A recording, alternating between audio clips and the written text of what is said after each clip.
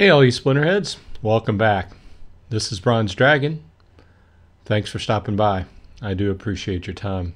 I'm coming at you with I want to be careful, and I don't want this to sound like just a fire salt-filled complaint fest. Because I'll start off by saying that I have enjoyed playing Splinterlands. I do like the land upcoming part of the game and what it promises. But frankly, if you listen to the town hall today, you'll probably know what I'm going to go into. But it seems like over the last couple of years, the goal has been to kind of, I don't really want to say fight bots, but fight their impact on the ecosystem. And I don't want to say fight bots because starting off, the team was very adamant that they were all for bots. And frankly, I think to start off the game before, we went into the bull run, I think the bots were mostly paying for the game. And I think that they kept the bots in the game for one reason or another, propping up the game, buying multiple spell books, etc.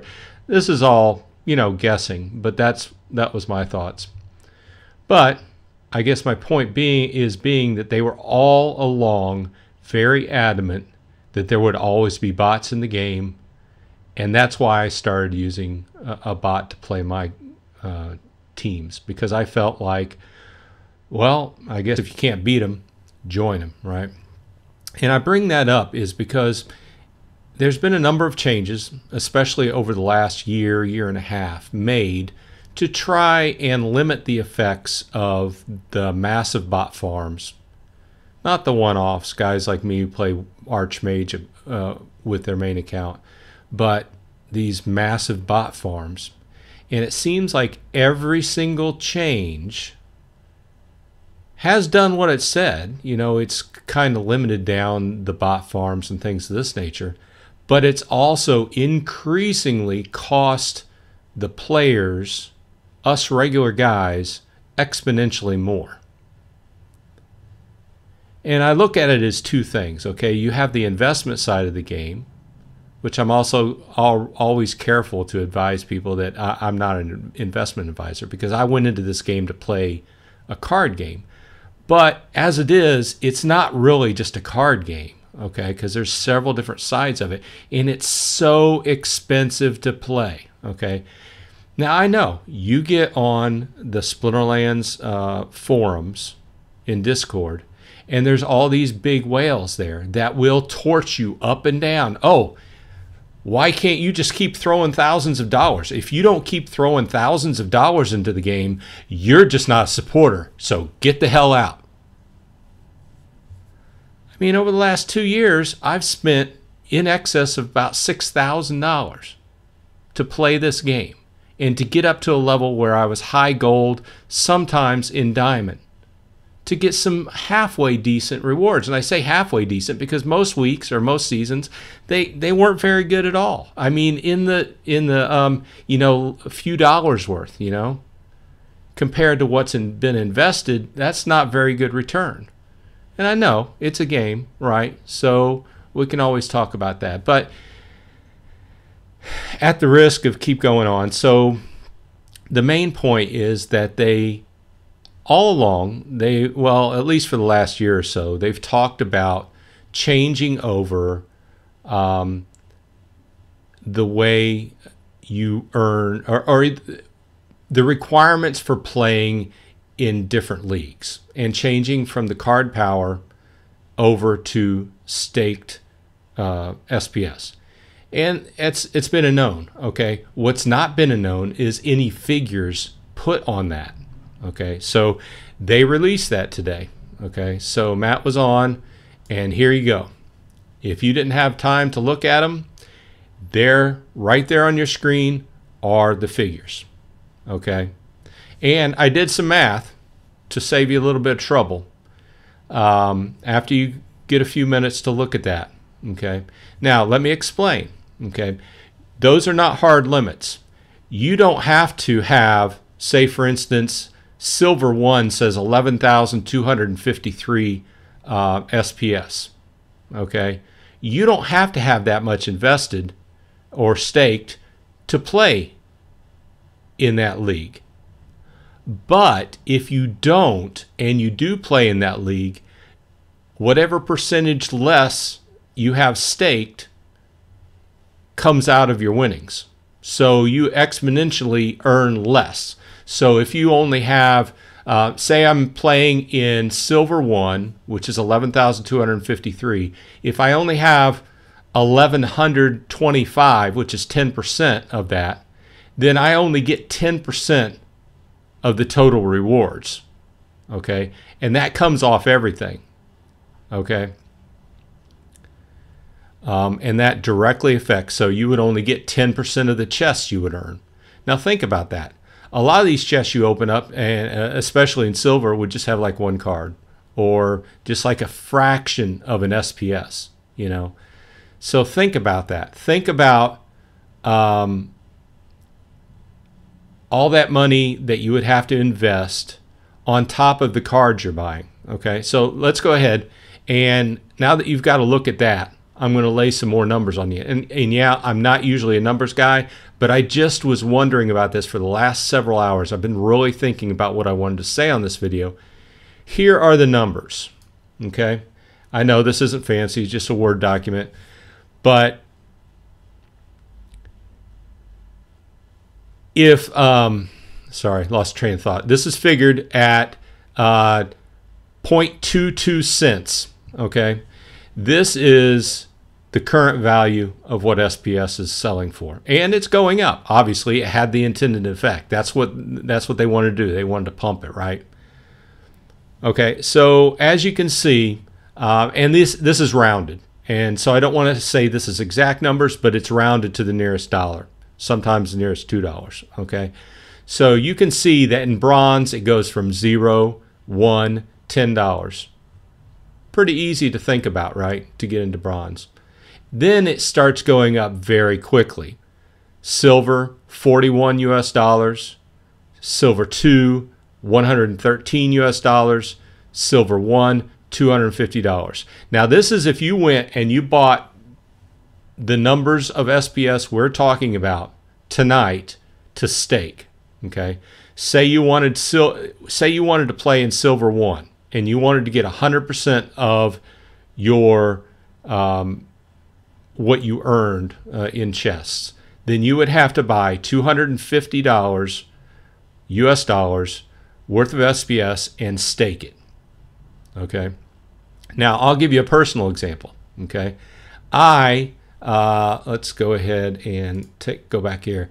I've been playing and rolling over my SPS for the last 2 years, or since SPS is, has become the primary coin, right, and moved away from DEC. I haven't went out and bought a bunch because I've been putting my money into cards. If you've watched my videos, you know I try to find good value cards to increase the strength of my deck and play. And like I said, I've put thousands of dollars into this. So I feel angry when I hear people in Discord say, oh, you can't, you're simply just not a good supporter of this ecosystem. I've bought a lot of different things that they've thrown out there. Every single wave of things, sometimes I don't buy, I don't see value in it, right? But I don't think that spending $6,000 on what in effect is a game should be belittled. With that said, I have almost 10,000 SPS, and it's taken a year and a half, 2 years. I've been playing for more than 2 years. And that's just rolling it over, staking, taking my daily earnings, and rolling it in. As you can see, well, as you can see, that is not even enough for me to play in Silver 1. Okay? If I went, and I'm usually playing in Diamond 3, that is roughly an eighth, less than an eighth. Okay, so just doing rough math, if I went ahead and started playing in Diamond 3, then I would only get an eighth of the chests that I normally would have. Okay, in the current situation. This season, which just ended, I got 45 chests, which was 10 less than last season for some reason because of all the changes going on, right? I haven't modified my bot play. Archmage still plays it, right? So an eighth of 45, you know, and that's what I'd be getting. Let's go back to this chart. So even on the top end, and there's no way I'm going out to spend this. Of course, it would be a little bit less since I already have 10,000, but it would be a lot of that. It'd be like $1,500, you know, roughly $1,600. I cannot afford to spend $1,600 and put it into SPS.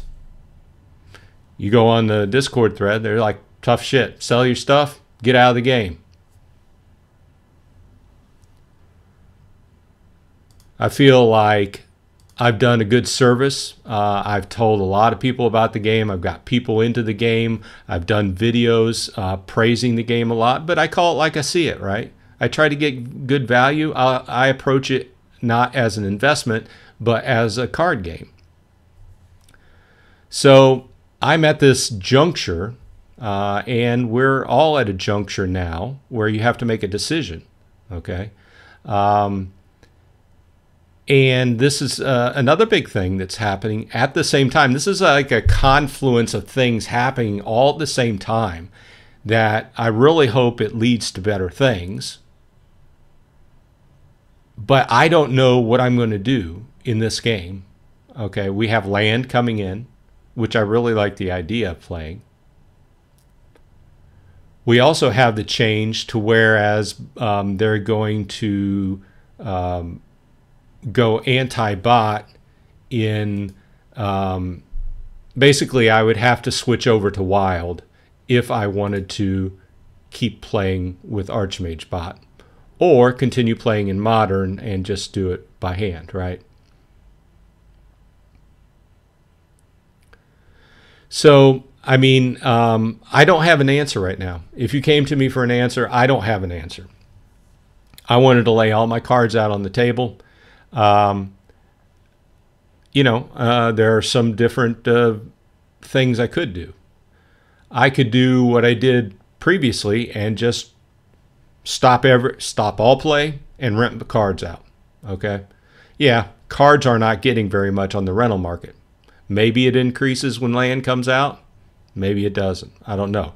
I could just throw everything up on the rental market, make what I make, and decide what to do with it. Maybe throw it into land. That's the other thing I could do. I could just stop playing altogether and put my cards on land and just play the land game. And then either sell off the other cards or rent them out, and whatever they make, they make. Or maybe the easier route is just to sink back to silver. Get very low-end chests, very mediocre. At that point, I'm wondering, what did I even put thousands of dollars into the game for? Yeah, I got some fun. I got a lot of headaches playing against a lot of bots. And that's why I started using a bot. So there are a lot of things to think about. There are some facts there. There's a lot of conjecture on my part. This may sound like a lot of fire, a lot of salt coming out, and that's fine. They deserve it, okay? I think that they need to relook at the numbers, but they won't. They'll stick with them. I think this is going to have some interesting effects, okay? So for one, I think that some people, a certain percentage of people will fall out of the higher end leagues. That leaves the higher end leagues for Champ League for Wales, okay? And then Wales start drawing from that larger pool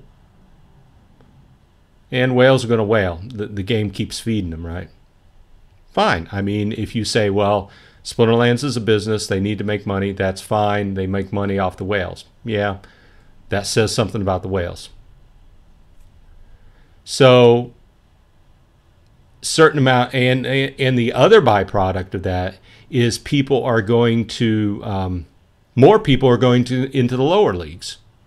So maybe people who just made it into silver can't really afford to play in silver anymore, so they sink back into bronze, which bronze is I would quit playing before I started playing in bronze again, right?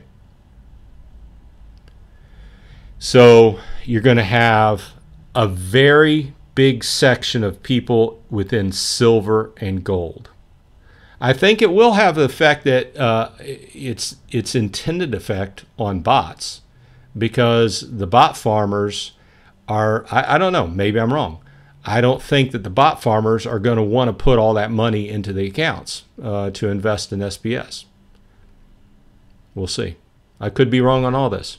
Who knows? Maybe I just wanted to blow off some steam.